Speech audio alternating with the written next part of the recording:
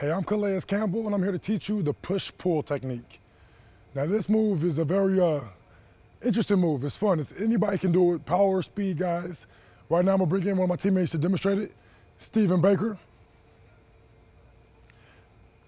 Now, this move is kind of a quick move. You don't want to waste too much time pushing, but what you want to do is you want to engage with him now, stab and control him. You want to knock him back so he stops his feet.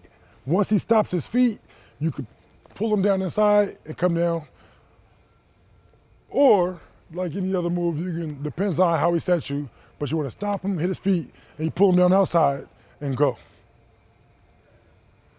But the biggest thing you have to remember is you want to engage into him, get a good extension, lock out, grab, but you have to get a good extension so he locks his feet. Once he stops his feet, then you snatch him and pull yourself through. You use his momentum when he's trying to press against you because he thinks a bull rush is coming, and you pull him through with his own momentum. To show you this, I'm going to bring in yours truly, my teammate, Ricky Dale Lumpkin, Jr.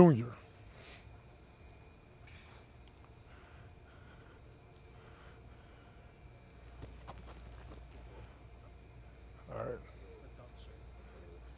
It's a little tough without pads. It's a little easier when you have pads on to grab onto something.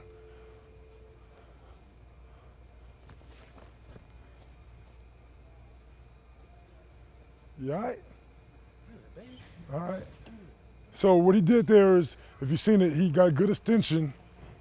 And sometimes you only need one hand to pull, two hands. It's easy if you get two to pull down, but sometimes you just want to pull down the hand which side you're going.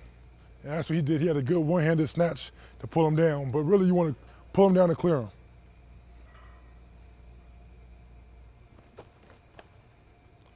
It's a good way to go inside.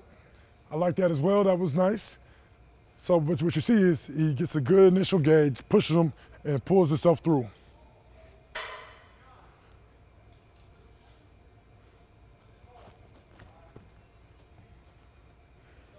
All right, so to close it off, the three things you really need to know in this move is the initial pop is huge. Sometimes people like to use their helmet to get underneath the chin, to get a good pop, get good extension. The second thing is you're gonna pull him down using his momentum to snatch yourself through, and then finish through with a good rip to the sky or a good swim, whatever works for you. But that right there is the push-pull.